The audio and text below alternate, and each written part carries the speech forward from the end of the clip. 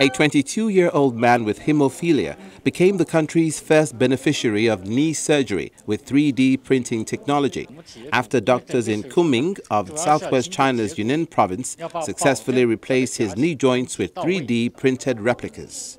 Jiang, the patient, has spent much of his life in the past 2 decades in various hospitals since he was diagnosed with the ailment at the age of 1.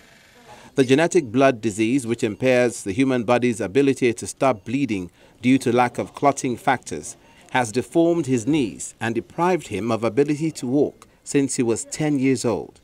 Doctors said a traditional operation might incur endless bleeding in the operation, so it was not suitable to his case.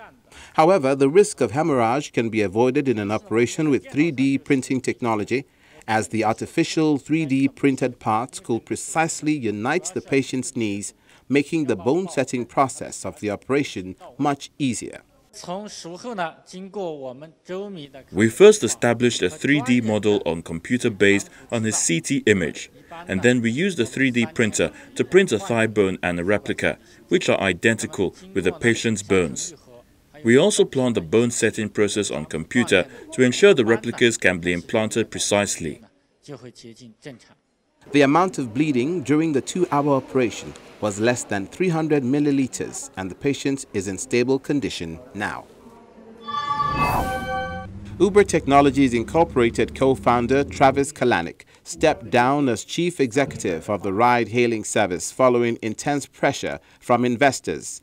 Kalanick's resignation comes after a month-long investigation led by former U.S. Attorney General Eric Holder, who was hired by Uber to investigate its culture and workplace practices after a female former employee publicly accused the company of what she described as brazen sexual harassment. The sense, I think, is that there has been too much scandal at Uber, and that it's started to get to the point where he himself as CEO and the departure of a few executives at Uber is starting to rub off badly. It's distracting the company from its main mission of becoming the main ride-hailing app in the US, where Lyft has been gaining some traction, and more globally. And so I think probably the sense is that maybe Uber's getting closer to a point where it can actually IPO, and maybe Travis was not the man to take over that final hurdle.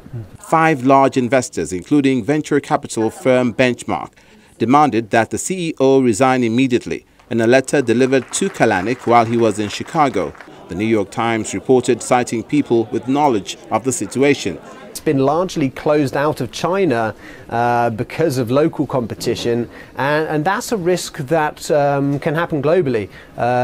In essence, the software itself is quite easy to copy, and so if other local companies can gain traction, then Uber obviously loses its overall market share and its dominance. The downside is that it spreads itself too thin and has too many legal problems spread all over the place to really concentrate and focus on its main core application. So there are some things just recently that's added, for example, allowing drivers to receive tips from passengers. That's something Lyft has had in its app for a while, and that's an example of how perhaps Uber in its core application got a little bit distracted.